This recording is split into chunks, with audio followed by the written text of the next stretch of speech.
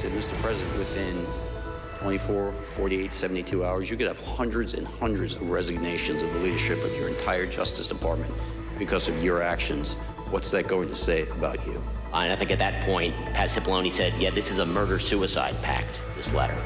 New shocking revelations about an extraordinary meeting where top Justice Department officials stood up to President Trump.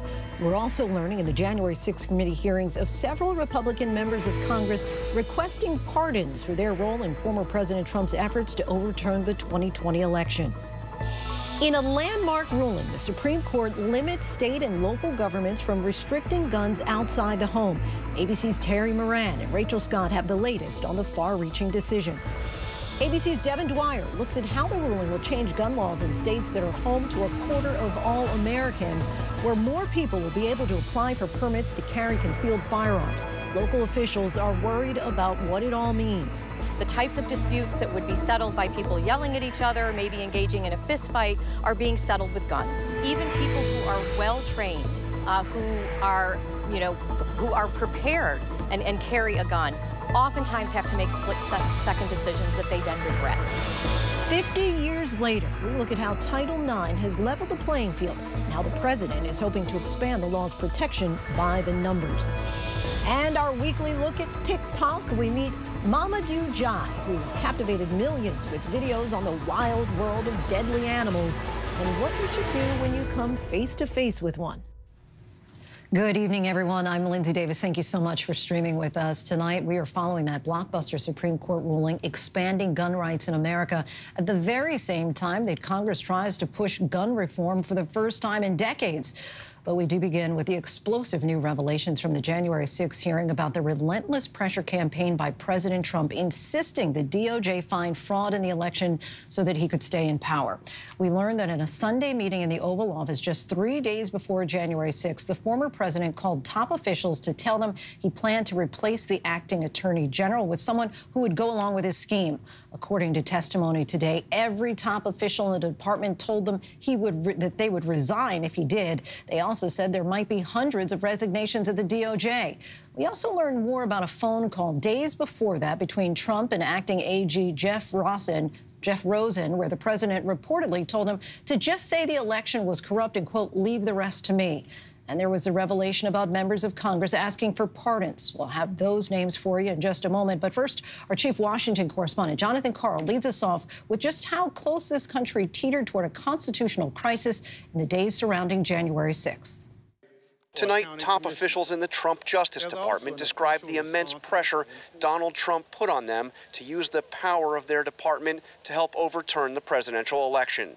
After Attorney General Bill Barr, who had told Trump there was no election fraud, resigned in late December 2020, Trump put pressure on his replacement, Jeffrey Rosen, to do what Barr had refused to do. So between December 23rd and January 3rd, the president either called me or met with me virtually every day, with one or two exceptions like Christmas Day. Trump relentlessly pushed Rosen and his deputy, Richard Donahue. The president's entreaties became more urgent. He became more adamant that we weren't doing our job. We need to step up and do our job. And he had this arsenal of allegations that he wanted to rely on. I went piece by piece to say, no, that's false. That is not true. Rosen at one point told President Trump DOJ can't and won't snap its fingers and change the outcome of the election. How did the president respond to that, sir? He responded very quickly and said, essentially, that's not what I'm asking you to do. What I'm just asking you to do is just say it was corrupt and leave the rest to me and the Republican congressman. The rise and fall of a number of Republican congressmen were actively promoting the president's lies. One of them, Scott Perry of Pennsylvania, pointed Trump to an obscure official in the Justice Department, Jeffrey Clark, who ran the department's environmental division. Clark drafted a letter for the Justice Department to send to the state of Georgia. This letter claims that the U.S. Department of Justice's investigations have, quote, identified significant concerns that may have impacted the outcome of the election in multiple states, including the state of Georgia. It was patently false, and the top lawyers at DOJ rejected it out of hand. It was so extreme to me, I had a hard time getting my head around it initially. I thought it was Very important to give a prompt response rejecting this out of hand. January 3rd, Acting Attorney General Rosen found himself in the Oval Office with Clark, the president, and top DOJ lawyers. Jeff Clark was proposing that Jeff Rosen be replaced by Jeff Clark. And I thought the proposal was asinine. Witnesses say Clark told Trump that if he were in charge of the Justice Department, he would do what the president was demanding and find real voter fraud. So I said, Mr. President, you're talking about putting a man in that seat who has never tried a criminal case, who's never conducted a criminal investigation. It's impossible, it's absurd, it's not going to happen, and it's going to fail. Trump then asked this question. He said, so suppose I do this. So suppose I replace him, Jeff Rosen, with him, Jeff Clark. What would you do? And I said, Mr. President, I would resign immediately. I'm not working 1 minute for this guy. You're going to lose your entire department leadership. Every single AAG will walk out on you, and Jeff Clark will be left leading a graveyard. Ultimately, the threat of mass resignations worked. The president decided not to name Jeff Clark the acting attorney general. Trump's pressure campaign on the Justice Department did not let up.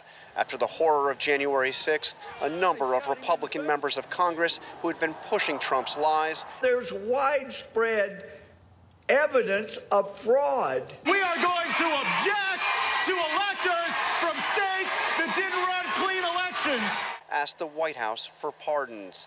And was Representative Gates requesting a pardon?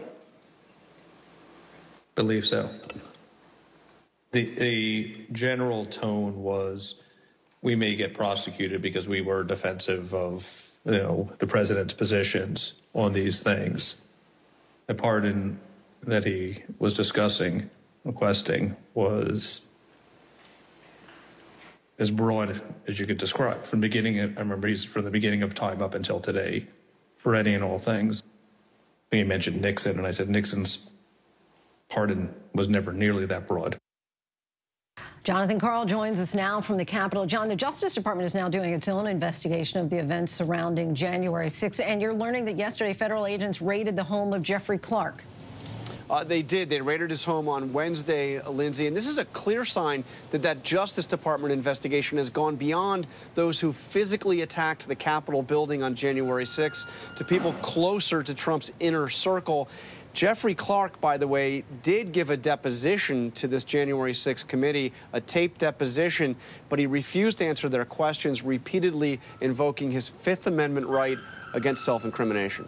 And we heard today about a conspiracy theory claiming that an Italian satellite changed votes. Explain that one to us. I mean, I'll try. This was just nuts. The officials testified that the White House was repeatedly trying to get them to investigate this theory that an Italian military satellite was used to change votes from Trump to Biden and those Dominion voting machines, and that somehow somebody at the U.S. Embassy in Rome was involved. Well, the chief of staff at the White House, we heard today, was actually calling over to the Justice Department, asking for this to be investigated. At one point, the Department of Defense was brought into this and asked to look into it as well. Really amazing, because the theory, as officials testified today, was simply nuts. Nuts, right? It's right up there with the dog ate my homework. All right, Jonathan Karl, our thanks to you. Thank you, Lindsay. Let's bring in congressional correspondent Rachel Scott. And Rachel, I want to talk about that other stunning news that we learned during the hearing, and that was the number of Republican lawmakers who allegedly asked for pardons after repeating Trump's false claims. It bears mentioning that the allegations came from people who were testifying under oath. What did we learn? Trump White House officials testifying under oath that at least 5 Republican members of Congress asked for presidential pardons. And I want to read you this list. On here, Republican Representative Mo Brooks of Alabama, who sent an email to the White House asking for pardons not only for himself, but for the 147 Republicans in the House who voted against certifying the 2020 election. The special assistant to the president also testified that Representative Matt Gaetz of Florida was personally pushing for a blanket pardon since early December. Representative Andy Biggs of Arizona also sought a pardon, according to witnesses, as well as Louis Gohmert of Texas and Scott Perry of Pennsylvania. At least 5 total, Lindsay. And some of the accused are pushing back tonight on those claims that they asked for a pardon. Tell us about that. Exactly. Tonight, we are hearing from some of the Republicans responding to these allegations. On that list, we're hearing from Republican Representative Scott Perry. Now, his office tells me that this is a ludicrous, soulless lie. He's flat out denying this. But Republican Congressman Mo Brooks isn't denying it at all. He says the pardons were actually unnecessary after all. Marjorie Taylor Greene was also sort of mentioned about discussing possible pardons. She's pushing back very strongly tonight as well. But the words from Republican Congressman Adam Kinzinger standing out, saying you would not think to ask for a pardon unless you thought you committed a crime, Lindsay. And the Select Committee is saying that they have evidence in many of these cases. Rachel Scott reporting from the Capitol for us. Thanks so much, Rachel. For more analysis of today's hearings, let's bring in Con Nowadaye, a former federal prosecutor for the Southern District of New York. Thanks once again for joining us, Con. So in the earlier hearings, we really saw the committee lean heavily on the taped testimony from former Attorney General Bill Barr in order to really establish that Trump was aware that his allegations of fraud were false. How do you feel that the committee did with regard to shifting the focus today to talk about Trump then pressuring the Department of Justice? I think it was a seamless transition. You're absolutely right. We started with Barr earlier testifying about how he told Trump that all these allegations were false. And now we have the pressure campaign. And I think the DOJ, former DOJ officials really went in great detail and set forth methodically how they were pressured at every step to do something that was false and to do something based on false premises. And we also heard from a witness today who detailed a phone call in December, and I want to quote him where he said that the president just say it was corrupt and leave the rest to me. How strong do you feel that the case was made today, again, implicating the former president directly in trying to subvert the results of the election? That is a vital piece of evidence. That is so telling, right? Because essentially you have the president of the United States telling the top cop in the United States, just make it up. Just make it up. I'll take care of the rest. Just say the lie. And based on that lie, I'll take care of it. And it's in my mind, a devastating piece of evidence. Anything surprise you today or fall shorter or flatter than you thought? I think the surprising thing is what happened outside of the hearings that we heard about from yesterday with respect to the search warrant on kind of the main person of interest during the hearings, Jeffrey Clark. What I've been trying to follow is who are the other co-conspirators, right? We had a previous hearing where clearly it was Eastman is a co-conspirator. Today, it's Jeffrey Clark. And lo and behold, DOJ executes a search warrant on Jeffrey Clark's home yesterday. And what do we think that they might have been looking for inside his home?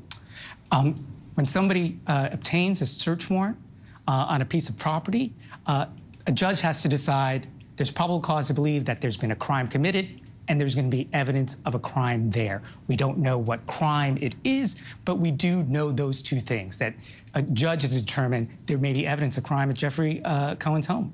And so what's interesting here is that Clark's home, right? Oh, yes, Jeffrey Clark's home, right. What's interesting here is that with regard to the hearings, they were expected to continue next week, but now they've delayed them until mid-July because they say that they're actually getting new information and that they need to investigate. How significant is that?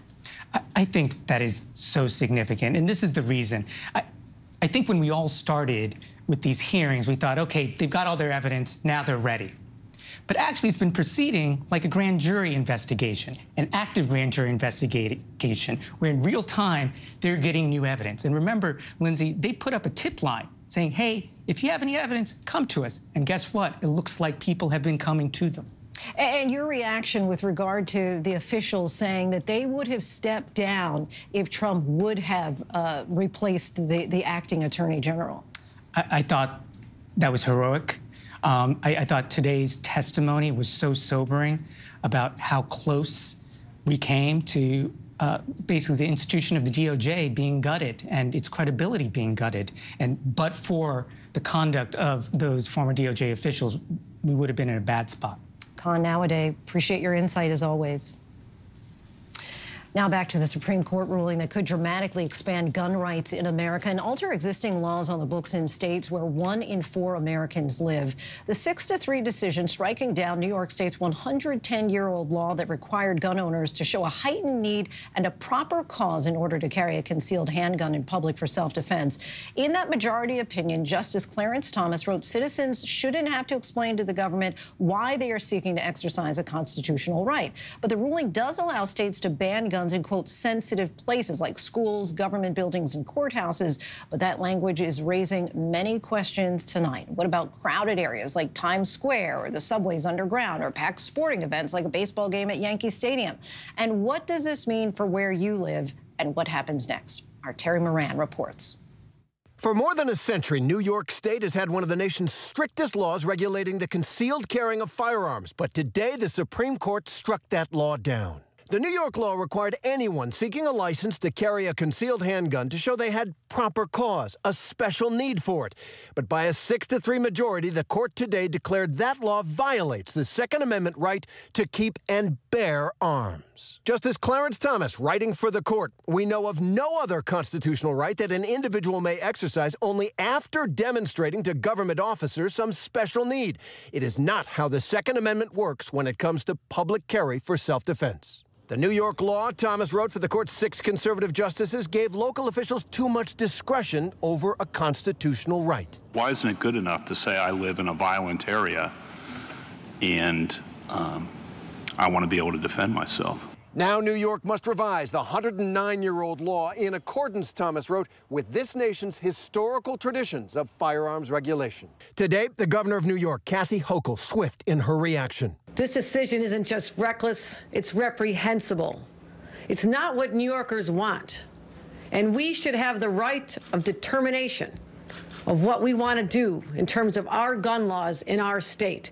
President Biden, in a statement, said the ruling should deeply trouble us all, adding, in the wake of the horrific attacks in Buffalo and Uvalde, we must do more as a society, not less, to protect our fellow Americans. I think it's a bad decision. I think it's not reasoned accurately, but I'm disappointed. In his dissent, Justice Stephen Breyer mentioned the nearly 300 mass shootings that have occurred this year, saying the court's decision does not consider the potentially deadly consequences and that it burdens states' efforts in preventing gun violence and protecting the safety of its citizens. But Justice Samuel Alito firing back, writing, how does the dissent account for the fact that one of the mass shootings near the top of its list took place in Buffalo? The New York law at issue in this case obviously did not stop that perpetrator.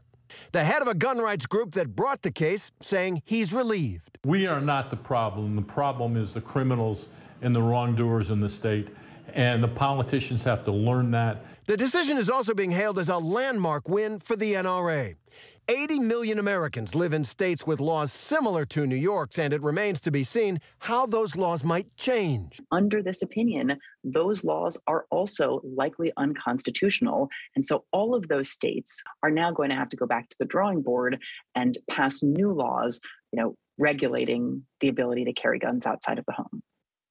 Terry Moran joins us now. Terry, New York City's mayor today said that this is a nightmare scenario for them if people can carry guns into the subways and other crowded areas. So what changes with this ruling and how many states could be impacted?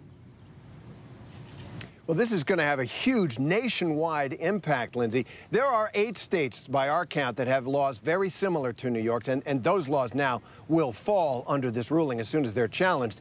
But it has a broader impact because under this ruling by Justice Thomas, every American has a presumptive, fundamental constitutional right to carry a gun for self-defense in public.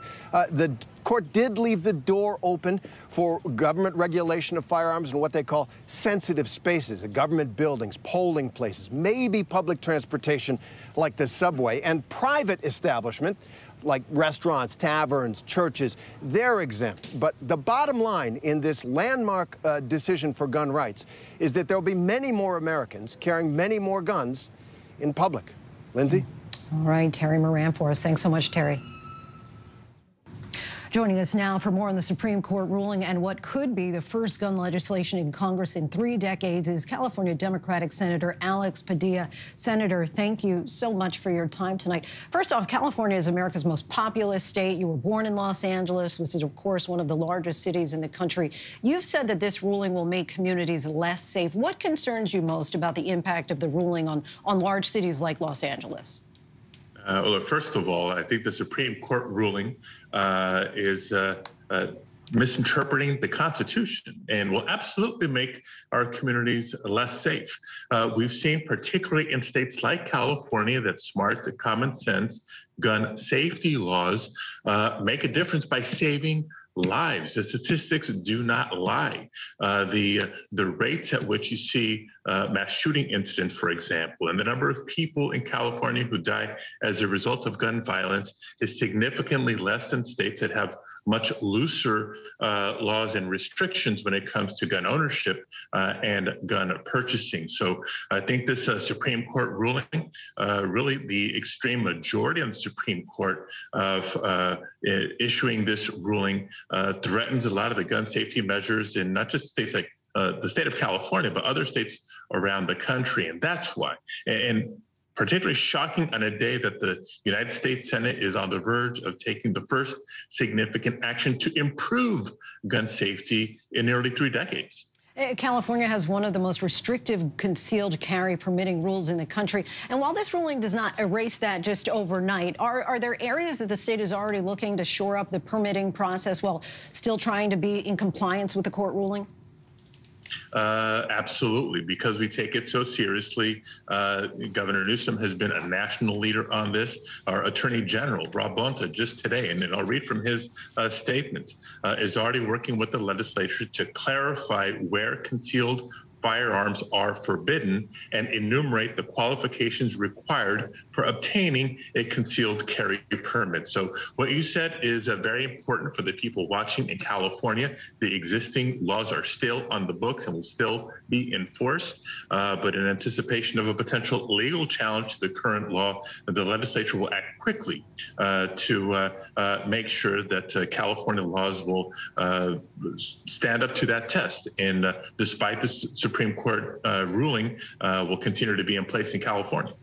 A lot of conversation right now, which you just touched about on, is that language in the ruling that allows for handguns not to be carried in, quote, sensitive places. Does the court need to be more specific as to what those places are? For example, we know guns are not allowed in schools, courthouses, and other government buildings. But what about Dodger Stadium, for example? Right. Well, I'm sure that those conversations took place behind the scenes among the Supreme Court justices, and they did not. And so, once again, leaving it to the common sense of the California legislature and the governor and many city officials around the state of California to make those determinations. It is common sense. That's why the smarter gun safety measures is so popular amongst the American people, regardless of political party. There's broad support for, where guns, not just assault weapons, but even handguns, should not be allowed. We know schools, no-brainer on that, but large public venues, that is more than logical, more than common sense. And you touched on this too, but I just want to go one step further. Tonight some people are saying that it's one step forward and several steps backward as you and your colleagues in the Senate are working on the first federal gun legislation in decades. It could be on the president's desk before the end of the week. Does this Supreme Court decision kind of take the wind out of the sails of this gun reform set to pass Congress? Well, I don't think it takes the wind out of the sails. I mean, don't get me started on the Supreme Court. We've seen what they've done to voting rights. We know what they're on the verge of doing when it comes to reproductive rights and illogical, wrong in my opinion, ruling today on concealed weapons. All the more reason why Congress needs to continue to do its job. The United States Senate, despite the challenges of the filibuster, despite the 50-50 split in the Senate, is on the verge of historic action tonight to improve gun safety through enhanced background checks for gun buyers under the age of 21, closing the boyfriend loophole to better protect victims of domestic violence or others at risk from violent abusers, and significant funding for mental health services throughout the country. This measure will save lives. And as soon as this is done, I know I'm going to continue the fight. So many of us will continue the fight to ultimately ban assault weapons on the streets of America, large capacity magazines, and more. A recent polling on this issue from Gallup found that 2 in 3 Americans want laws covering the sales of firearms to be stricter. A recent poll also found that 6 in 10 Americans think that abortion should be legal in most or all cases. But as we know, the court is poised to rule on Roe v. Wade as soon as tomorrow. Do you feel at all that the court has lost touch with the average views of Americans? And if so, is there anything that can be done about it? Look, I do certainly think that there is a disconnect for anybody who's concerned about the public confidence in the federal judiciary, not just the Supreme Court. We have to acknowledge how the federal judiciary was stacked under the previous administration, and why, as a member of the Senate Judiciary Committee, I've been working with my colleagues and President Biden to identify and nominate and confirm better perspectives to the federal bench. Not just the incoming soon-to-be Justice Ketanji Brown Jackson at the Supreme Court, but at circuit courts across America, district courts across America.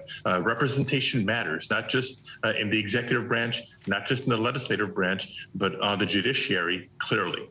Senator Padilla, we thank you so much for your time. Really appreciate you coming on the show. Thank you, Lindsay.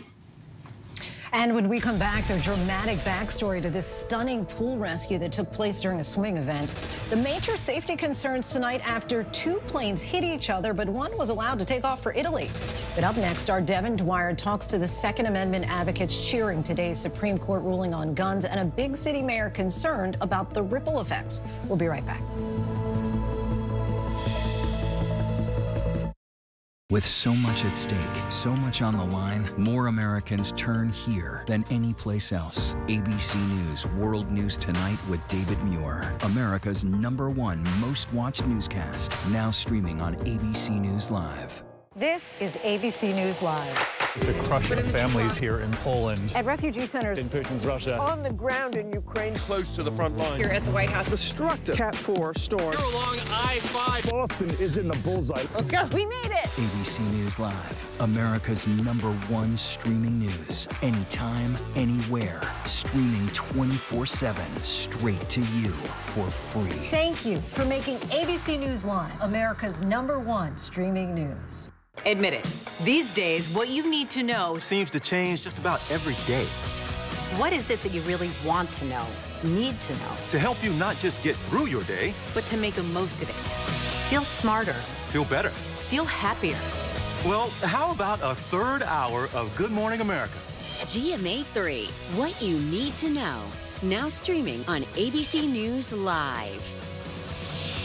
It's all about you. The hottest views in daytime are happening right here. We talk about things on this show that people don't talk about. That I can't wait to see. Honest takes from strong women. We need all hands on deck, and we need it right now. This is the time to speak out. Unafraid to get real. We stick by our points of view. We're all seeing it differently, and that's the beauty of The View. And that's why the most watched #1 daytime talk show is The View. Now streaming on ABC News Live. Is that the gun? That's not the gun. What is it? I won't ask you again then.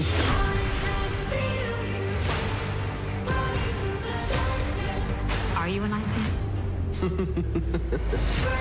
The deeper you go into black markets, you could be putting your life at risk. the darker it gets. Why hasn't anyone come out and spoken? It's about the money. That's why we do it. Trafficked. New episodes Wednesdays at 9 on National Geographic. Take America's #1 news with you anywhere you go, anytime, free. Download the ABC News app now. Breaking news, exclusives, 24/7. There for you with one touch. The ABC News app. Download it now. America's #1 news, ABC News. Most watched, most trusted, and streaming live to you anytime, anywhere, and free. This is ABC News Live, America's #1 streaming news. Free to you 24/7. Watch America's #1 news whenever you want it, wherever you are, anytime. ABC News Live, streaming live and free on all platforms. A father was ordered to serve 7 days in jail for this. He lunged and repeatedly punched the man accused of murdering his 3-year-old son. Officers in Ohio finally got control of Antonio Hughes, but it took them 4 people to contain his rage before he was taken out of the courtroom. He was charged with contempt of court. The suspect is facing 2 murder charges and is accused of not only killing a toddler, but dumping him into a river while still alive, and also the boy's mother. The young child's body so far has not been recovered. Today's Supreme Court ruling on guns could have far-reaching implications for the right to carry in states across this country. So our Devin Dwyer spoke to the advocates who brought the case and are cheering today's ruling, as well as those concerned about the potential fallout. The decision is a win for gun owners like Cheryl Apple, a mother of 5 and small business owner we met in upstate New York, and who told us she needs a loaded concealed handgun in public for her safety. The uptick in violence has just been astronomical. The gun violence. I just felt that I needed to be able to protect myself. Self-protection was at the heart of the Supreme Court's decision today and on the minds of thousands of gun-owning Americans who want their weapons close at hand. Apple was approved for a license under New York's concealed carry law, but it wasn't easy to get. The Second Amendment does not end at your doorstep. Tom King, president of New York State Rifle and Pistol Association, brought the Supreme Court case, hoping to take down the state's requirement of a proper cause to carry a gun. Proper cause is a restriction. It's something that the anti-gunners put in there to keep the guns out of the hands of lawful citizens in New York State. Today, King telling ABC News his group's 27,000 gun owners, many of whom were denied concealed carry permits, are ecstatic. I've been hearing from California, New Jersey, and other states, people calling up and saying thank you because it's ultimately going to affect us here. And, you know, it was such a breath of fresh air for the Second Amendment people. The ripple effects will reach far beyond New York. 8 other states, home to around 80 million Americans, have similar concealed carry rules that now all could be rolled back. That requirement for showing a heightened need for self-defense, that was the teeth of these permitting laws. We can expect in the future that more people will be carrying handguns on the streets in places like Los Angeles, Boston, and New York City because of this decision today. And that most concerns people like Albany, New York Mayor Kathy Sheehan, who fears more guns, even in the hands of licensed and trained citizens, will mean a tinderbox on her streets. The types of disputes that would be settled by people yelling at each other, maybe engaging in a fist fight, are being settled with guns. Even people who are well trained, who are prepared and carry a gun, oftentimes have to make split-second decisions that they then regret. It's ludicrous. That doesn't happen. We are the lawful, legal citizens of the state. You know, most of us have training, and we're not going to start a gun battle over an argument for a parking spot. Okay, that doesn't happen. Many states have dropped licensing requirements altogether in recent years. 25 states allow gun owners to carry a concealed weapon without a permit. But Justice Brett Kavanaugh today making clear that states can still require them, writing the court's decision does not prohibit states from imposing licensing requirements for carrying a handgun for self-defense. The court also left untouched restrictions on where guns are carried, sensitive places like subways or sports stadiums, even if people have permits. That sensitive places doctrine was not at issue in this case and still exists. And one of the things I would expect to see in the coming months and years is a lot of focus on whether or not enough places are deemed sensitive right now. Do we really want a whole bunch of Cheryls running around with pistols in the grocery store? And we probably do, because Cheryl is trained. I feel proficient with my weapon. I feel secure with my weapon, and I feel confident with my weapon. I don't think the Cheryls are the one out there that are hurting people and committing the crimes and being unsafe with their guns. You ever worry you might make a mistake? Accidentally shoot somebody or shoot the wrong person? No, I don't. I would have before I took this class, but now I don't, not at all. a vote of confidence for concealed carry. As tonight, American gun owners celebrate a landmark victory at the Supreme Court. A lot of mixed reaction there, thanks to Devin Dwyer. Still ahead here on Prime, the FDA orders all Juul products off the shelves in the U.S. We have the details. The U.S. okays hundreds of millions of dollars worth of weapons for Ukraine, the latest on that conflict. And it's been 50 years since the landmark Title IX legislation. We take a look by the numbers. But first, our tweet of the day, the next generation Manning superstar, the nephew of Peyton and Eli, Arch Manning, announces he just committed to play for the University of Texas.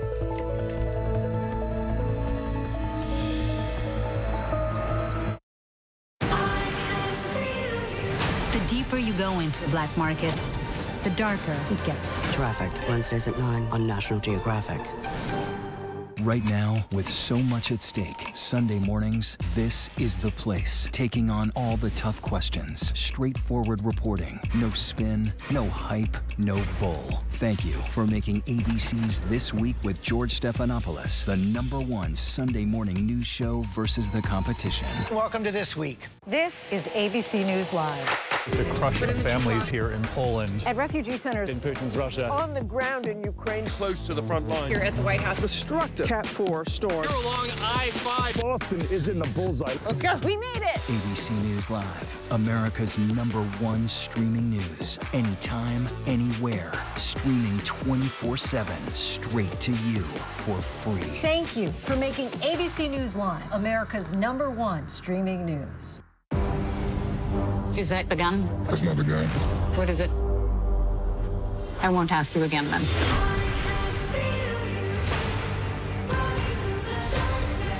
Are you a Nazi? The deeper you go into black markets, You could be putting your life at risk. the darker it gets. Why hasn't anyone come out and spoken? It's about the money. That's why we do it. Trafficked, new episodes Wednesdays at 9 on National Geographic. These days, with so much going on, it's hard to keep up. While others are recapping yesterday's headlines, We're bringing you the right now. This is the busy border crossing. Steel barricades, another strike. The Right Now look at the day ahead, how it affects you and your family. Record high gas prices. the threat of cyber warfare. Is peace possible? World News Now beginning at 2 a.m. Eastern, followed by America This Morning, America's #1 early morning news. streaming here on ABC News Live. Take America's #1 news with you anywhere you go, anytime, free. Download the ABC News app now. Breaking news, exclusives, 24/7. There for you with one touch. The ABC News app. Download it now. As of today, in a big way, we have inaugurated abcnews.com. A lot has changed in our world since Peter made that announcement. But what hasn't changed is the commitment to groundbreaking reporting and innovation at abcnews.com. And here's to everything ahead. Welcome back, everyone. Today marks 50 years since Title IX took effect. It was part of the wider education amendments of 1972 and bars discrimination based on sex in education programs or activities that receive federal financial assistance. Its main impact has been on sports. Let's take a look at half a century of Title IX by the numbers. In 1972, women's sports accounted for only 2% of athletic budgets, according to The Athletic. Roughly 300,000 girls played high school sports, and just 15% of NCAA athletes were women, according to Axios. Today, 3.4 million girls play high school sports, and 44% of NCAA athletes are women. Title IX helped create a pipeline for elite women athletes to compete on the world stage. 66, that's how many medals U.S. women won at the 2021 Tokyo Olympics, according to USA Today. Out of a total 113 for Team USA, that means women won nearly 60% of all U.S. Olympic medals at the Games. 50 years on some of the limits of Title IX are becoming clear. 19 states have banned or restricted transgender youth from participating in sports, according to the AP. On Thursday, to mark the 50th anniversary, the Biden administration proposed new changes for Title IX that would bar discrimination against transgender students. And we still have lots to get to here on Prime tonight. Brad Pitt gets candid about his long road to sobriety. And the TikToker who's warning us all about the animals we need to know could actually kill us. We are being serious about that. But first, look at our top trending stories on abcnews.com.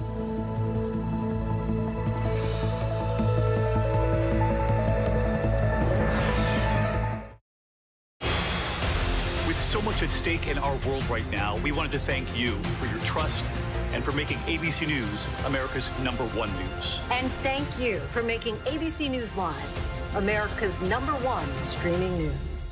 Now streaming on ABC News Live 2020. True crime, cinematic, real-life drama, stunning, the unthinkable. Follow the clues, The Hunt. True crime 2020. Now streaming on ABC News Live. National parks are incredibly safe places, but crime will happen. My wife had fallen. She's in really critical condition. At that time, I thought it was just a tragic accident. There's still a lot of questions we need to ask. There were small things that didn't totally add up. This is 2 lives for Harold that have died now. I was shocked. Something's not right.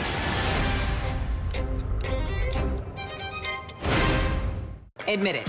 These days, what you need to know seems to change just about every day. What is it that you really want to know, need to know? To help you not just get through your day, but to make the most of it. Feel smarter. Feel better. Feel happier. Well, how about a 3rd hour of Good Morning America? GMA 3, what you need to know. Now streaming on ABC News Live. It's all about you. I know what happened, and I'm not guilty. Why the fascination with criminal trials? Figure out what's really out there. She revealed she had murdered his family. I know in my heart they did this. It's the time of suspicion. The ending's really tough. You don't know whether truth is going to be difficult to find unless you try to find it.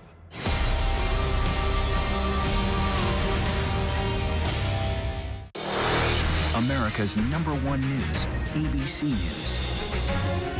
Most watched, most trusted, and streaming live to you anytime, anywhere, and free. This is ABC News Live, America's #1 streaming news. Free to you 24/7. Watch America's #1 news whenever you want it, wherever you are, anytime. ABC News Live, streaming live and free on all platforms.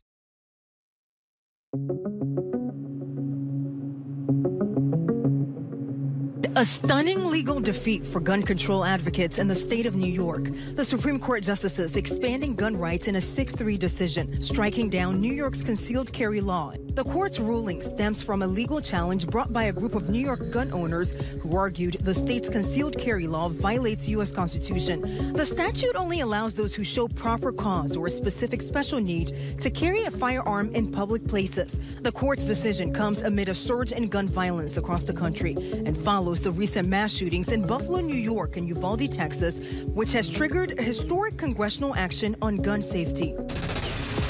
Top officials in the Trump Justice Department described the immense pressure Donald Trump put on them to use the power of their department to help overturn the presidential election.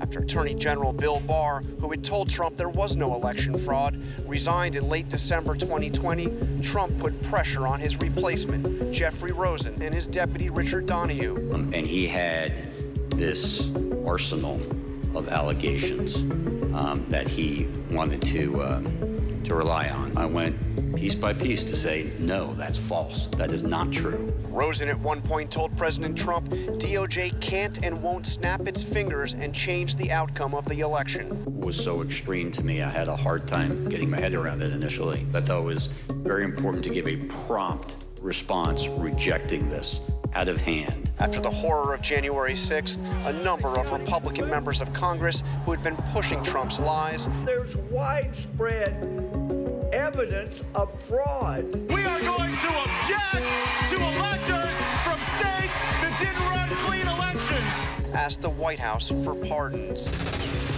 Juul vape products are now banned from store shelves across the U.S. The FDA today ordered Juul to pull its e-cigarettes and pods from stores. The decision comes nearly 2 years after Juul submitted data to the FDA in hopes to stay in business. The FDA says a review found the company had insufficient and conflicting data regarding the toxicity and potentially harmful chemicals found in Juul pods. FDA officials say Juul's product line has contributed to a disproportionate role in the rise in youth vaping. meeting. The European Union is expected to grant Ukraine candidate status, a symbolic move that sets a roadmap to full EU membership, while also sending a message to Russia. The decision at a two-day meeting in Brussels requires all 27 EU members to agree.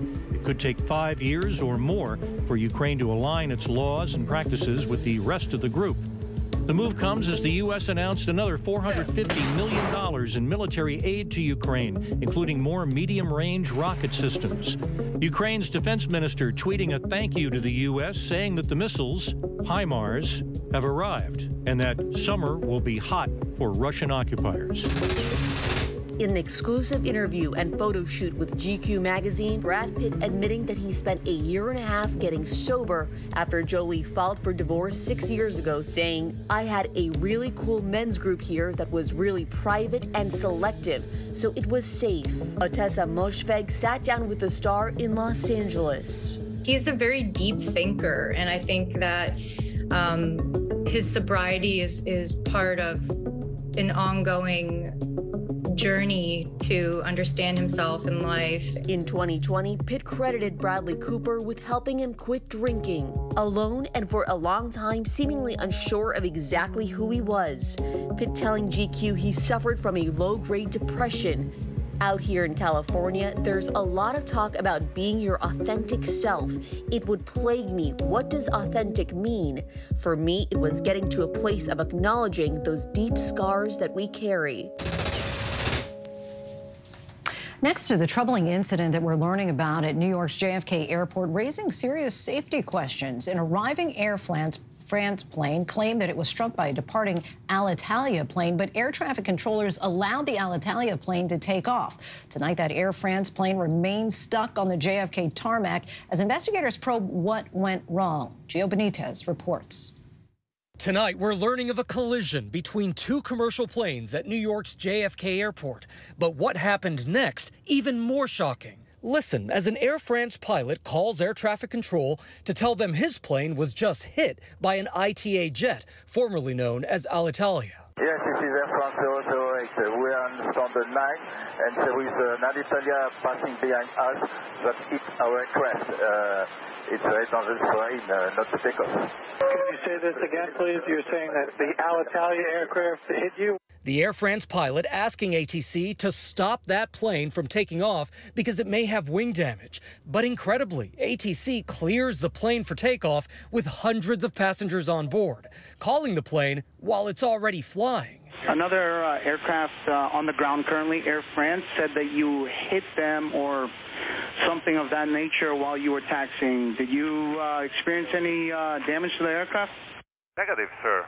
The captain never turns the plane around, flying all the way to Rome. He absolutely should have turned the airplane around, brought it back to JFK for inspection. And Lindsay, that Italian airline says it is investigating, but why was it allowed to take off? The FAA says it's looking into this incident. Lindsay? Gio, thank you. Paul Pelosi, the husband of House Speaker Nancy Pelosi, was charged with 2 misdemeanor counts of driving under the influence. The Napa County District Attorney's Office announced the charges on Thursday. Paul Pelosi was involved in a crash over the Memorial Day weekend. His blood alcohol content, according to officials, was 0.082%. He's expected to appear in court in August. And next tonight to the heat wave that's spreading across the country. Of course, we know it's summer, but records nationwide are being broken. Let's bring in our senior meteorologist, Rob Marciano. Rob, talk to us about this heat and the strong storms that have been sweeping through the country. Well, the same story's been going on for like 10 days now, hasn't it, Lindsay? Well, today we nearly hit some all-time record highs in places like Mobile that got to 102 degrees. Remember, this is measured in the shade without humidity. Jacksonville also seeing a record high temperature. Tomorrow, when you couple in the heat index or the humidity, it begins to feel like 104 in New Orleans. There's a heat warning out there, 105 in Dallas. They've had that for nearly 2 weeks. Now, another heat wave is building from California into the Pacific Northwest. And this is around the time of year last year when Portland had that deadly heat wave. Then they had temperatures 110, 115. By Saturday and Sunday, they will get close to 100 degrees. That's still dangerous heat for the Willamette Valley. And in the middle, the upper Midwest, we're talking about the severe threat tomorrow from Omaha through Sioux Falls, Sioux City, up through Fargo. And on either side of those rivers, we're looking at damaging winds, large hail, and isolated tornadoes through tomorrow afternoon. Lindsay? All right, Rob Marciano, our thanks to you as always. Now to the breathtaking rescue. An American synchronized swimmer loses consciousness in the middle of a competition and then sinks to the bottom of the pool. TJ Holmes has more. New images of the terrifying moments for an American swimmer. Anita Alvarez, competing in Budapest in artistic swimming, lost consciousness and sank to the bottom of the pool. Overnight, GMA spoke exclusively to Alvarez's coach, Andrea Fuentes, who jumped in and saved her. No ability to breathe until I reached her underwater. You can see Fuentes dragging Alvarez to the surface, where the swimmer initially wasn't breathing. Another swimmer who was preparing to compete jumped in and helped Fuentes pull Alvarez to the surface. I know the sport. When you finish a choreography, you really want to breathe because you hold your breath for a long time, and the first thing you want to do is breathe, no? And because you're done, and I saw that she was going down, so I was like, I immediately knew that something was happening. So I went as fast as I could, and I reached her and brought her to the surface and tried to calm her down and make her breathe. Fuentes began administering CPR until medics and the team doctor were able to take over. The heart rate was fine, pressure was fine, oxygen, glucose, everything was good, so I knew she was okay. There's a way that you press very hard the nail, and this it's very painful, but it creates adrenaline for you to wake up. So she woke up like, wah! Artistic swimming often requires holding your breath for long periods of time. The sport is extremely hard. Sometimes people pass out, athletes pass out, because our job is to discover our limits. No, that's what we do as athletes. So glad they jumped in to rescue. Our thanks to TJ. We turn now to our weekly segment, TikTok, where we take a closer look at the story behind the sensation. Have you ever wondered what you should do if you encounter a deadly animal, whether to run, hide, or just weep in sorrow? Environmental scientist and animal activist Mamadou Jai has the answers that you are looking for. Mamadou has racked up more than 14 million followers and nearly 800 million likes on TikTok for his distinctive takes on animal biology and behavior. Let's take a look. I went to Rutgers in New Jersey and majored in environmental science. Yes, my major had almost nothing to do with animals. I'm not really sure where the whole animal thing came from, but you remember zoo books? I had like 40 of these. As a kid, I was into spiders, snakes, and sharks, but for some reason, the only animal I was afraid of were pigeons, and I really can't tell you why. Still afraid of pigeons, Mamadou? I have a healthy respect for them. So great to have you with us tonight. Thank you for joining us. You're certainly well known for making videos about animal facts, focusing on why certain animals can be dangerous. What prompted you to research animals that could kill you? There was always an interest as a kid. I really couldn't tell you where it came from, but I was always interested in the more unknown facts of nature. It's probably the facts that you wouldn't necessarily see in a documentary. Just I like being able to see the entire picture, and it's not always pretty. It can be pretty brutal, but there's always been an interest, even when I was a kid. And throughout your research, there was an animal that on the surface looked terrifying, but in reality was the complete opposite? Probably the shoebill stork. It's a really weird answer, but if you Google it, you'll understand. It looks like a dinosaur that time forgot about. Its eyes, it looks like they are soulless. And I always had an aversion towards birds when I was really little. So seeing that kind of freaked me out. But they're actually pretty harmless. They're like a favorite for bird watchers in Africa. They're really tolerant of people and not dangerous at all. So you also have a series where you debunk myths about animals. And we're going to play a quick game here with you where you address some of the common myths and set the record straight for all of us. Let's talk about dolphins first. A lot of people think dolphins are these sweet, cuddly creatures, and they use that to juxtapose sharks, which are obviously violent killing machines, or at least that's what the media has told us for so long. They regularly bully sharks. They bully basically anything in the ocean that they can. And yeah, they're not good. They're not evil. They're just dolphins, and they are very complex creatures. All right. How about penguins? Oh, wow. I'm not sure what I can say about penguins that I'm allowed to say on TV, but man, the whole cute and cuddly aspect of them, they can have some very interesting mating practices, especially Adelie penguins in Antarctica. They're the really feisty ones. They're the ones known for kind of like being really Man, they have some really perverse mating practices.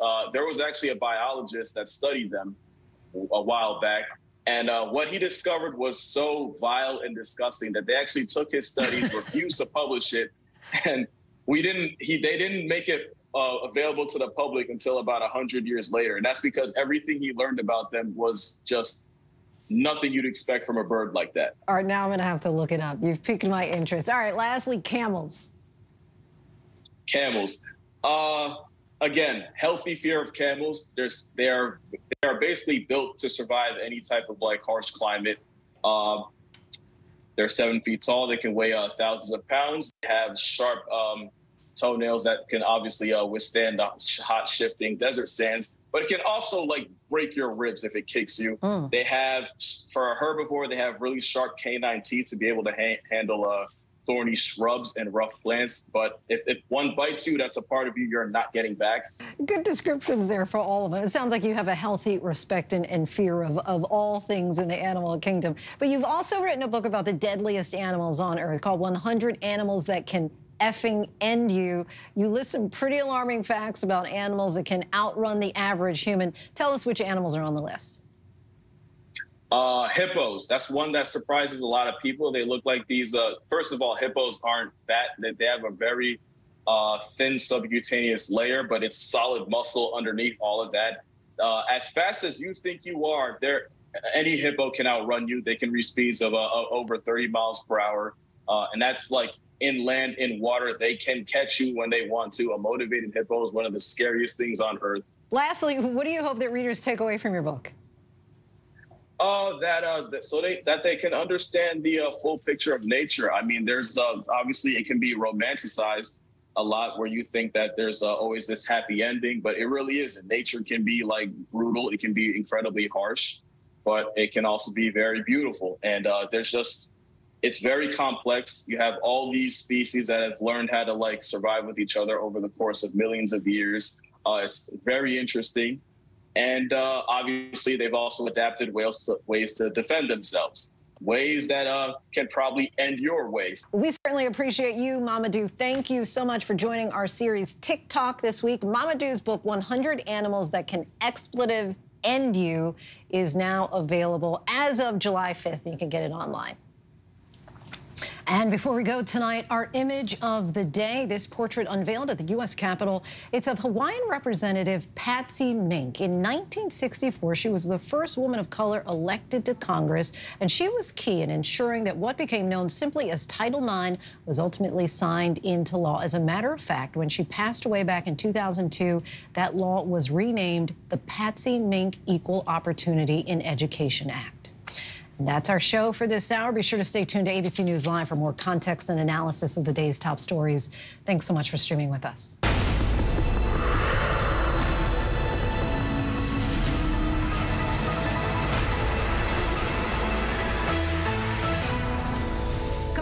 Next hour, more on that blockbuster Supreme Court ruling on guns. We speak to a mayor of a major American city reeling from a recent mass shooting about his concerns about the repercussions that it might have. And, of course, more on the January 6th hearing and what we learn about the relentless pressure campaign against the DOJ. Stay with us. America's #1 news, ABC News. Most watched, most trusted, and streaming live to you anytime, anywhere, and free. This is ABC News Live, America's #1 streaming news, free to you 24/7. Watch America's #1 news whenever you want it, wherever you are, anytime. ABC News Live, streaming live and free on all platforms. More Americans choose ABC News, America's #1 news source. Take America's #1 news with you, anywhere you go, anytime, free. Download the ABC News app now. Breaking news, exclusives, 24/7. There for you with one touch. The ABC News app. Download it now. The deeper you go into black markets, the darker it gets. Trafficked, Wednesdays at 9 on National Geographic. He thought he was God. He's now one of the most vilified men in the world. He is the everyman. Zelensky is the Tom Hanks of Ukraine. The fact that a little nice Jewish boy is 5'7" is showing up this KGB agent in the Kremlin. What do you say to Americans who see Russia and you not only as a rival, but an unfriendly adversary? Two men at war. Which Vladimir will take over. The world is not going to be the same. So what's good to read this summer? Well, Kate and I have decided to jump in and help you. And we're talking with Oprah, John Irving, and so many popular authors and influencers. So we want you to join us. Myself, Charlie Gibson, and my daughter, Kate Gibson. Oh, hey, that's me. That is you. For the new podcast series, it is called The Bookcase with Kate and Charlie. We will make sure you love what you read. Listen anywhere and anytime. The Bookcase Podcast, wherever you get your podcasts. Hi there, I'm Lindsay Davis. Thanks so much for streaming with us. We're monitoring several developments here at ABC News at this hour. Energy Secretary Jennifer Granholm met today with oil refiners to discuss ways to try to bring down spiraling fuel prices. The meeting was a way for the White House to try and smooth over relations with industry executives. Earlier this week, the CEO of Chevron said President Biden was vilifying the industry.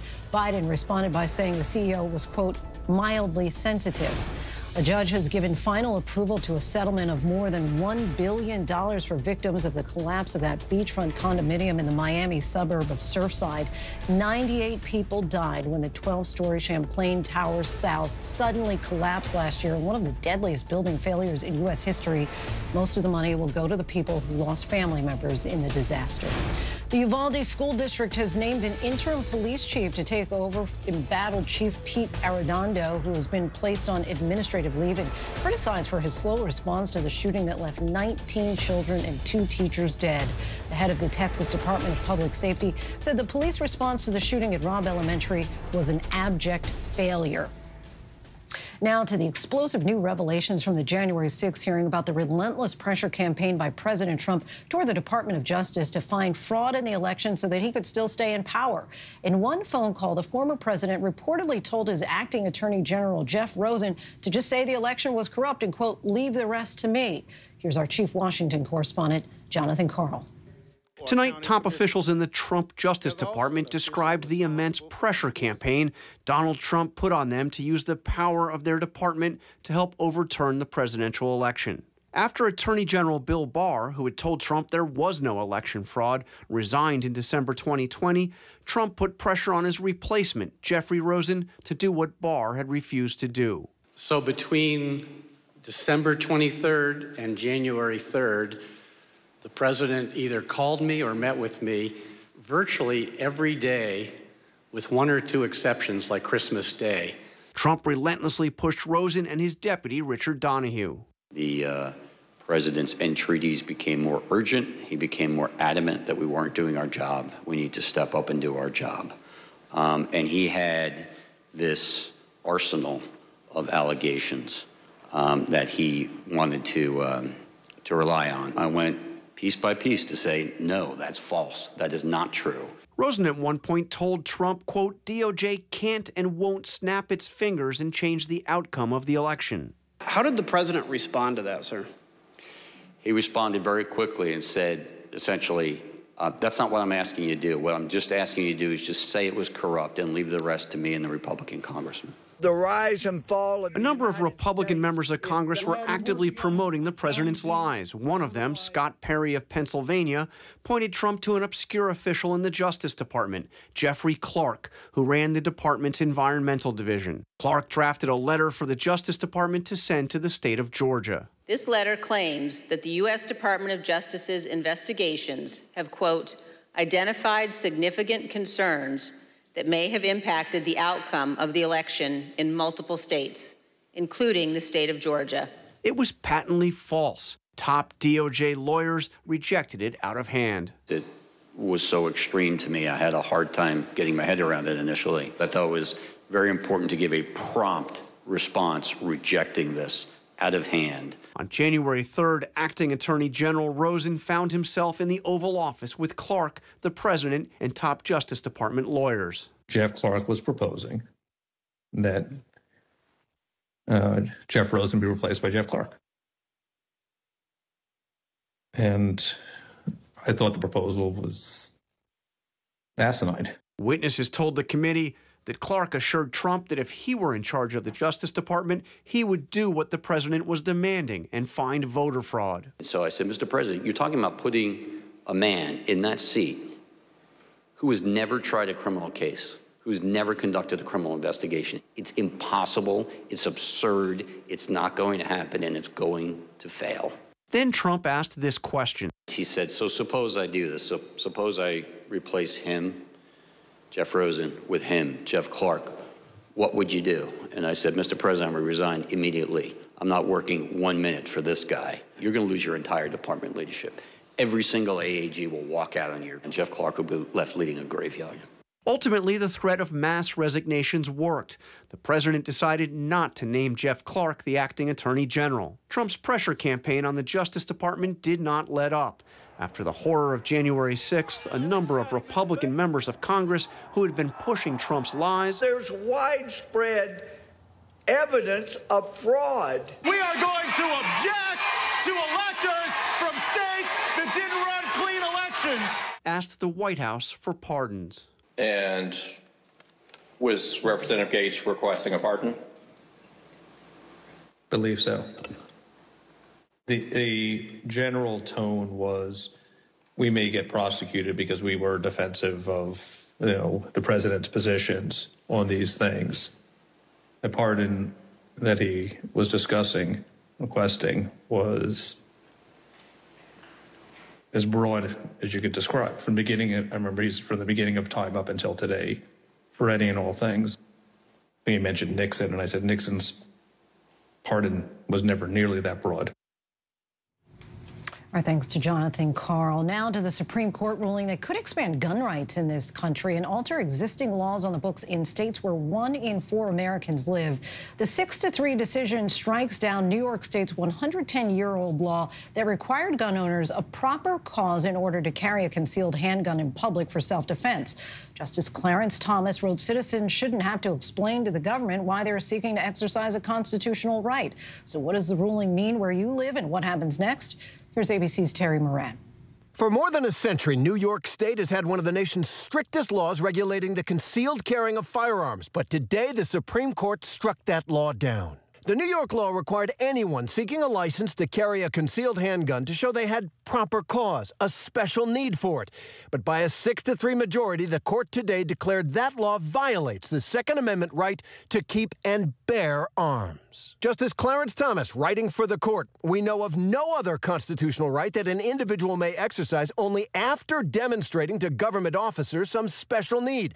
It is not how the Second Amendment works when it comes to public carry for self-defense. The New York law, Thomas wrote for the court's 6 conservative justices, gave local officials too much discretion over a constitutional right. Why isn't it good enough to say I live in a violent area and I want to be able to defend myself? Now New York must revise the 109-year-old law in accordance, Thomas wrote, with this nation's historical traditions of firearms regulation. Today, the governor of New York, Kathy Hochul, swift in her reaction. This decision isn't just reckless, it's reprehensible.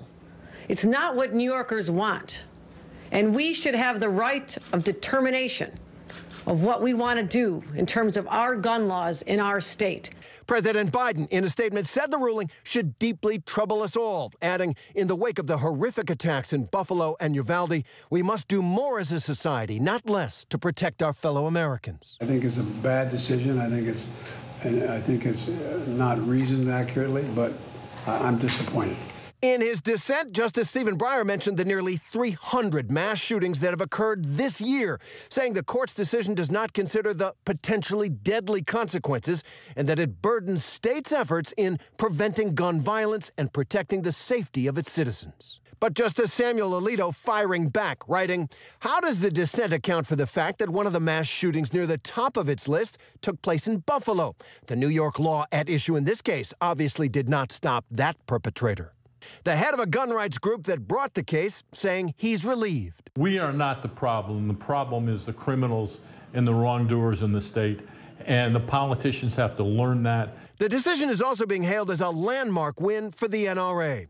80 million Americans live in states with laws similar to New York's, and it remains to be seen how those laws might change. Under this opinion, those laws are also likely unconstitutional. And so all of those states are now going to have to go back to the drawing board and pass new laws, regulating the ability to carry guns outside of the home. Our thanks to Terry Moran. The Supreme Court's ruling is drawing mixed reaction today, with cheers from Second Amendment advocates and concerns from those worried about more guns on the streets. So I went out and spoke with people here in New York City who could feel the impact most directly. Within minutes of that Supreme Court decision striking down New York's concealed carry law, New York City's Mayor Eric Adams immediately condemned it. This decision has made every single one of us less safe from gun violence. There is no place in the nation that is going to be impacted based on this decision more than New York City. Home to more than 8 million residents, New York City is the most populated city in the U.S. And despite some of the strictest gun laws in the country, gun arrests are at a 28-year high following a spike in shootings.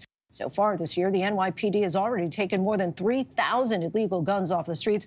But tonight, the mayor warns the new ruling will put more guns on the streets and put New Yorkers in more danger. We're a densely populated city. Millions of people use our transportation system. Traffic accidents can escalate into gunfights. That's not what we want. And we cannot allow New York to become the Wild Wild West. Tonight, people in New York City are reacting. The Second Amendment does support the right to bear arms. That being said, that is not working in our world today. We definitely need change. And I think New York had a reasonable constraint that most people seem to support. And now you feel less safe. I will, I think, when I feel like people are running around carrying guns and there are more guns on the streets, yeah. We are joined now by Buffalo, New York Mayor Byron Brown. Thank you so much, Mayor, for your time tonight. New York Governor Kathy Hochul responded to today's Supreme Court ruling saying, quote, this decision isn't just reckless, it's reprehensible. First, I'd like to just get your reaction to the decision by the court. I just concluded a meeting with the governor and mayors across the state of New York. I was very disappointed by the action of the Supreme Court in their decision on the concealed carry permit law in the state of New York. The court essentially eliminating an individual giving justification for why they need to conceal carry a weapon.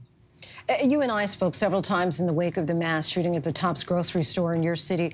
That was carried out using an assault weapon. But talk about the everyday toll of gun violence that you see in your city from people carrying handguns and how you think that this ruling could impact that. There is a toll of people carrying handguns in the city of Buffalo. Where police officers witnessed a murder on the street with a handgun in broad daylight. Police pursued that individual who then shot at police officers. Police had to return fire, wounding that individual and taking them into custody. But this is the kind of thing that we see in communities all across this country. There are too many guns on the streets and certainly too many illegal weapons that result from weapons that at one point were legal. And now, you did just outline and highlight one particular incident there, but do you see a specific danger with the potential for more concealed weapons being carried legally on the streets of Buffalo in the wake of this ruling? I do see a danger. I do see a concern for law enforcement.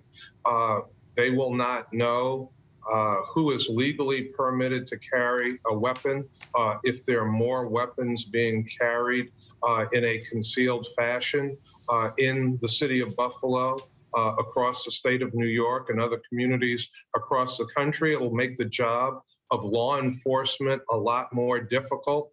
And you've called for sensible gun reforms in the wake of the rise in gun violence in this country. But how will this ruling in particular impact the ability of cities and states to put restrictions on guns? What do you see as the path forward?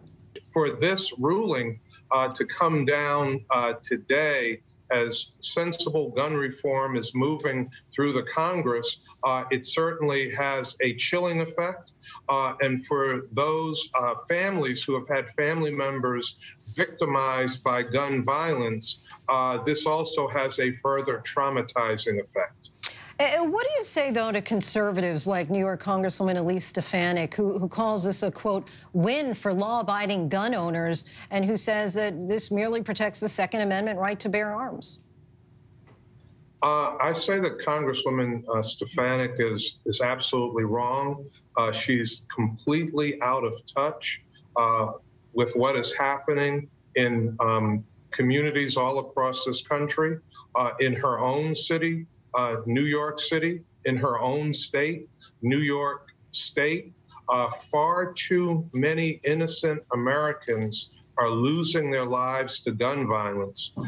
We don't want to take away the rights of responsible gun owners. We certainly do not want to infringe on the Second Amendment. But it does make sense for there to be sensible gun reform that does not infringe on the rights of responsible gun owners, and at the same time keeps average innocent Americans safe from unnecessary gun violence. You know, one last question for you, Mayor. Today, I was speaking to someone who said that she feels that it's time for the Second Amendment to be amended. Do you agree that that might be something that should be considered? You know, I think there are people that perhaps feel that way. I don't know how that would ever happen when we can't even move forward sensible gun reform. Right. So to talk about amending the Second Amendment when we can't even get Congress to move on sensible gun reform, I think is unrealistic.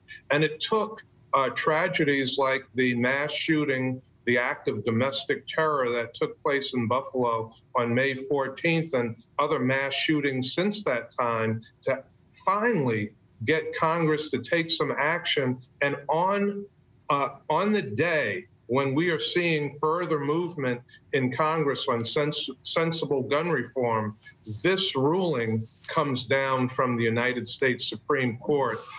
It is a disappointment, and it is a dark day for sensible gun reform in this nation. Buffalo Mayor Byron Brown, we thank you so much for your time. Appreciate your insight.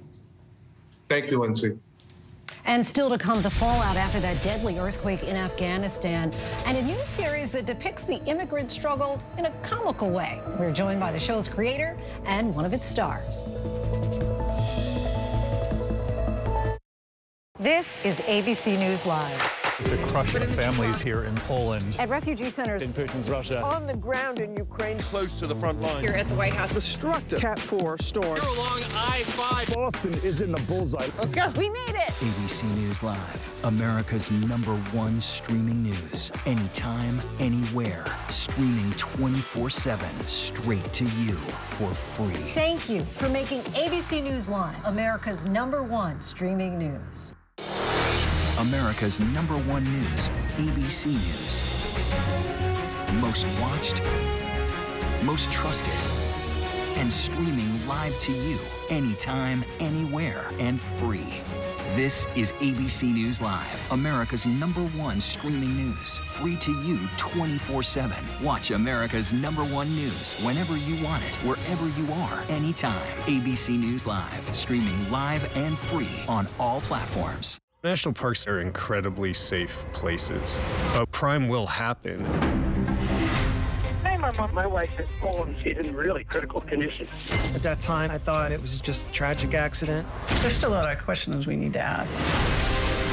There were small things that didn't totally add up. This is 2 lives for Harold that have died now. I was shocked. Something's not right. Now streaming on ABC News Live 2020. True crime, cinematic, real-life drama, stunning, the unthinkable. Follow the clues, The Hunt. True crime 2020. Now streaming on ABC News Live. Take America's #1 news with you anywhere you go, anytime, free. Download the ABC News app now. Breaking news, exclusives, 24/7. There for you with one touch. The ABC News app. Download it now. We're tracking several headlines around the world. Search and rescue staff help villagers in Afghanistan move the injured out of the quake zone and provide relief supplies to the many who have been left homeless. The 6.1 magnitude quake on Wednesday has left more than 1,500 injured, and authorities were bracing for casualty numbers to grow as information trickles in from remote mountain villages. Wednesday's quake was the deadliest in Afghanistan since 2002. Despite previous healthcare hiccups, Pope Francis is still visiting Canada next week. The Vatican announced his schedule, which includes visits to 2 Canadian cities and 2 meetings with Indigenous groups. 8 people who took care of soccer legend Diego Maradona will be tried in Argentina courts for homicide, according to a ruling released today, following an investigation into his November 22 death due to cardiac arrest. In the 236-page document seen by Reuters, the judge in charge of the case questioned the behaviors, active or omission, of each of the accused, which led to and contributed to the realization of the harmful result. There is no set date for the trial. Now we bring you one show that is depicting the realities of the immigrant struggle in a rather comical way. Gordita Chronicles follows the story of a Dominican family that migrated over to Miami longing for the American dream, but when they arrive, everything is not what it seems. Always be home for us. But only for a few more days, because we are soon going to have a gorgeous new home in Miami. If we don't go home, I'll die or run away. The song said America the Beautiful. I think they oversold it. Girls, give America a chance. What do you say? Joining us now is actress Olivia Gonçalves and show creator Claudia Forestieri. Let's start with the title of this series, Gordita Chronicles. You know, gordita obviously means chubby, and for many Latinos, it's kind of a term of endearment, but it has a little bit of a different meaning, connotation sometimes here in the United States for English speakers. Explain the nuance of the name and also why you decided to name the show Gordita Chronicles. Sure. So gordita, as you said, means chubby. And for Latinos, it's used as a term of endearment sometimes, but it also depends on the tone, because they could be like, come here, gordita, but sometimes they could tell you like, oh, you're getting gordita. And then, but in the United States, when you translate it, like you can't just call anybody on the street like chubby, like, oh, come here, little chubby, like you'll get smacked on the head. So that was part of like my learning curve when I came to the United States, is knowing like, even when you translate it, it doesn't quite mean the same thing. And you, Olivia, play Cuckoo, who's kind of a witty, we saw a little bit of the sass in your character. And this is one of your first times ever acting. Yes. What attracted you to this role? And do you find that Olivia and Cuckoo are very different, or do you guys have a little bit in common? Well, what attracted me to this role is that I was a young, 12, chubby Dominican-year-old immigrant, and I am Dominican. I am 12 years old, and I also am on the chubby side. So that's what attracted me, and I feel like me and Cuckoo are very similar because we're, like I said, both chubby, both 12 years old, both Dominican. I'm not an immigrant, but I don't know. You love playing it? Yeah. The role? Because it's so much like myself. So it's like I'm living my normal life. It's scripted. Oh, that's fun. And Claudia, I'm curious because the Migrant Policy Institute actually says that 60% of Dominicans who migrate to the United States live in New York or New Jersey. So why did you decide to actually have this in Miami? Because that's where I grew up, and that's the experience that I knew. And being Dominican in Miami was like being a minority inside of a minority. When we moved there in the 80s, my dad worked for an airline, like the fictional father, Victor. And, you know, there was the Cuban community that was growing. And then inside the Cuban community were us as Dominicans. So in some ways, it was double hard being like Dominican in Miami. But now, actually, Miami has a big Dominican neighborhood called Alapata. So we don't have as many as in New York, but there are Dominicans in Miami too. Alex Rodriguez is a famous one who was there. And there's probably some other ones that I can't recall right now. But I think Oscar de la Renta had a house there too. And the show also kind of highlights some of the microaggressions experienced by immigrants. In episode 2, we see Cuckoo having a little bit of difficulty speaking Spanish in class. Let's play a clip. Okay, the Bill of Rights contains the first 10 amendments to the Constitution, the right that los americanos más quieren, like freedom of speech, the right to decir lo que quieras and not get thrown in la cárcel. Cuckoo, I'm going to stop you. This is an English-only class, and that's because... In America, we speak English. Very good. Forced assimilation is often commonly experienced by immigrants. How did you prepare for that particular part, this role in general? Well, to prepare myself for this role, I just took advice from my mom, my aunt, and my manager. Perfect. Was to just be myself, and that's what I did on all my auditions while playing the role. And being Dominican, it's not hard to play a Dominican in a TV show, so everything was like, it worked perfectly together. You just get to be yourself. Yeah. And Claudia, so in the same episode, you have Eduardo, who's a custodian, who talks about how he used to be a doctor when he was in Nicaragua. Why was that important for you to talk about that? Because one of the reasons I created this show is because I felt there wasn't a show that demonstrated the immigrant experiences that I grew up around in Miami. And part of a lot of the people that were in Miami, whether they came from Nicaragua or Cuba, had these other past lives. And they were very brave people that came and started over. So just because someone is emptying out your trash doesn't mean that 10 years ago they weren't in the operating room back in their native country. That's part of the immigrant experience. You know, sometimes you gotta take a little step back to move forward. And Olivia, with all your success, now what's next for you? I mean, this was just one of your first acting gigs. Do you want to continue doing this? Yeah, it's been a really fun experience. I hope if I have any more experiences like this, it goes the same, because nothing was out of place. I feel like it was just a nice, smooth road. No bumps at all. Everything was great. The amazing cast. This beautiful woman right here who I play as her younger self. And I'm just glad I chose this job.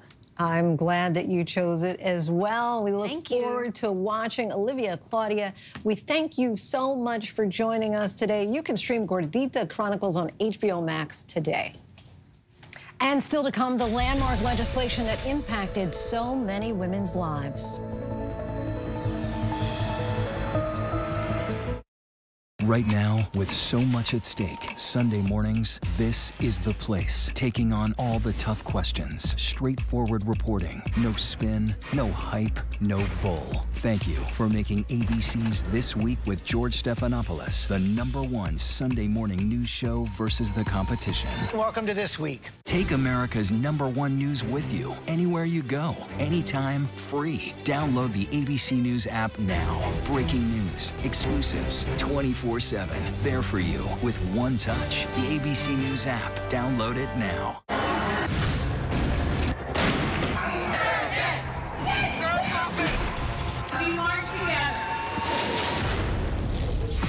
The most powerful stories of our time, anytime.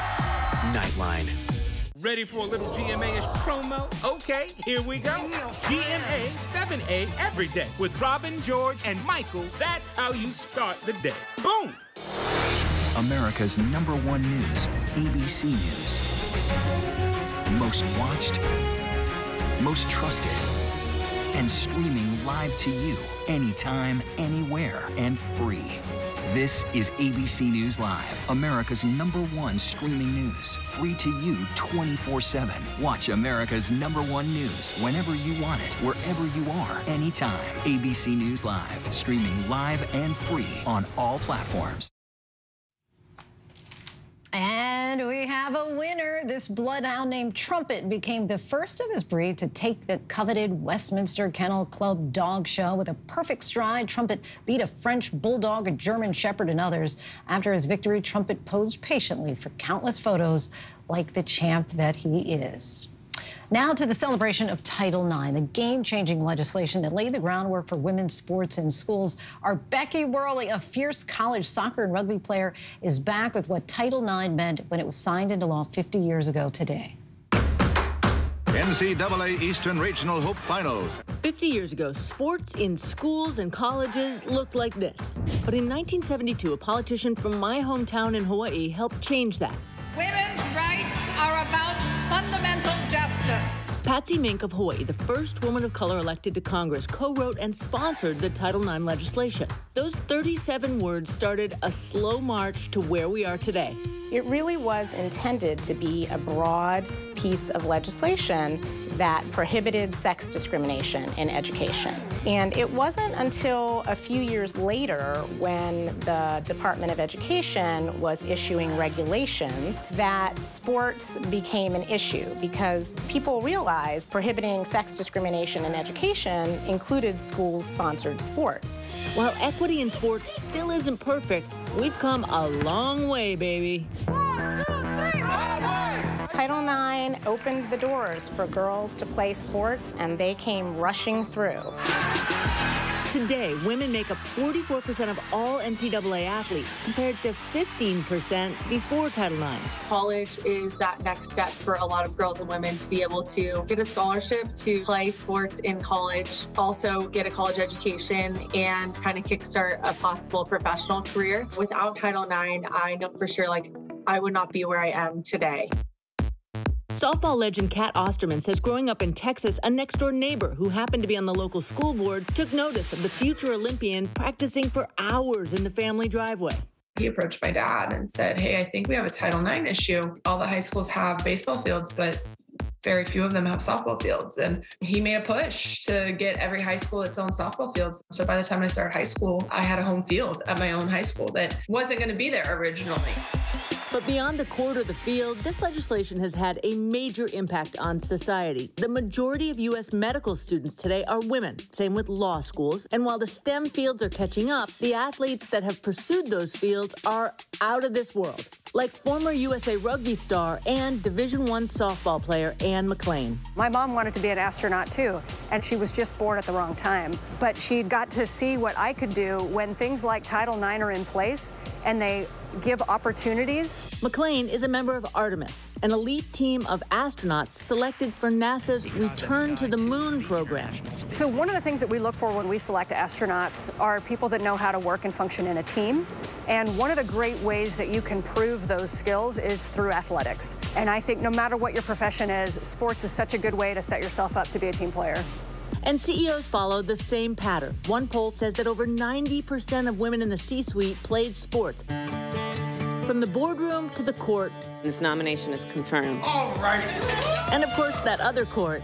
These Wonder Women are a testament to the broad, enduring impact of Title IX's mere 37 words. Complete game for Monet Davis. Girls continue to break barriers today. Sarah Fuller has become the first woman to score a point in a Power 5 college football game. The battle cry for basic equality continues. Equal pay! Equal pay! This is our weight room. Let me show y'all the men's weight room. I think Title IX has helped me realize that I do need to continue to carry the torch, because there are inequalities that I've faced in my lifetime and still face today. I think the key is that we continue to push forward so the younger generations aren't fighting the same battles that we're fighting. 50 years strong. Our thanks to Becky Worley for that. That's our show for tonight. Be sure to stay tuned to ABC News Live for more context and analysis of the day's top stories. I'm Lindsay Davis. Thanks so much for streaming with us. Have a great night.